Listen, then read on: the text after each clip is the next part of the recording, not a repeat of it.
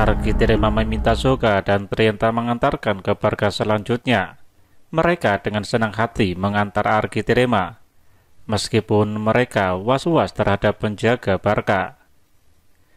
Dengan keyakinan penuh, mereka tetap mengantar. Sampailah mereka di tujuan, dan benar saja, seekor makhluk yang besar dengan lingkaran perutnya sebesar 2 meter dan panjangnya puluhan meter menjaga BARQHA. Seolah-olah benda itu anak kesayangannya. Makhluk itu membuka matanya karena mencium kedatangan mereka. Terdengar teriakan marah. Makhluk itu menggeliat. "Semuanya mundur, biar aku yang menghadapi makhluk ini," kata Arkhytirema. Arkhytirema maju mendekati makhluk itu. Ketika melihat Arkhytirema, makhluk tersebut tidak bereaksi apapun, malah mengatupkan mulutnya. Secara perlahan-lahan, ia mendekati Arkhytirema. Ternyata, makhluk tersebut bisa berbicara. "Engkaukah itu, wahai sang terpilih?" Makhluk tersebut bertanya. Arkhytirema tidak berkata apapun, hanya memandang makhluk tersebut tanpa bereaksi apa-apa. Kembali makhluk itu bertanya, "Engkaukah yang bernama Arkhytirema?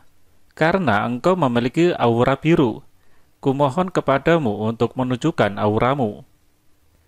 Arkhytirema lalu mengerahkan sedikit kekuatannya.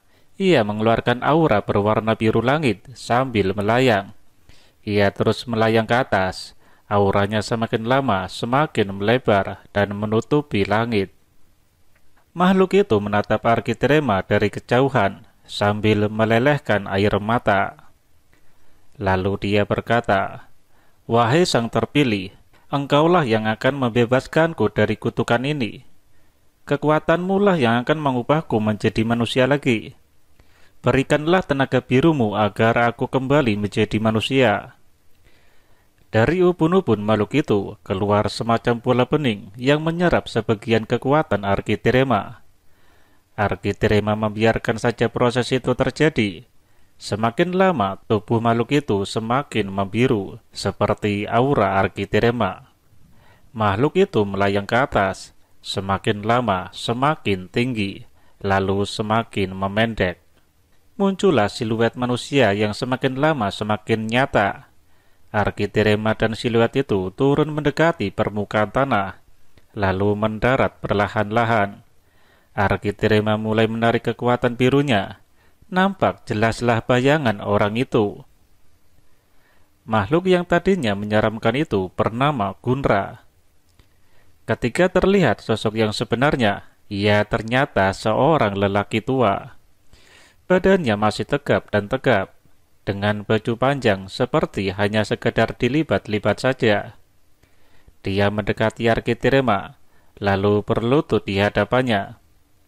Arkhytirema menyuruh dia berdiri. Dipanggilnya kedua kawannya yang di belakang, Soga dan Trienta. Soga dan Trienta sangat terkejut melihat sosok kakek tersebut. "Kakek Dewa?" tanya mereka. Kakek itu mengangguk sambil tersenyum. "Benar, saya adalah kakek Dewa. Saya adalah leluhur kalian. Saya tahu kalian adalah Soga dan Trienta, ayah dan anak yang ditinggal istri atau ibunya. Saya memantau kehidupan kalian sejak lama."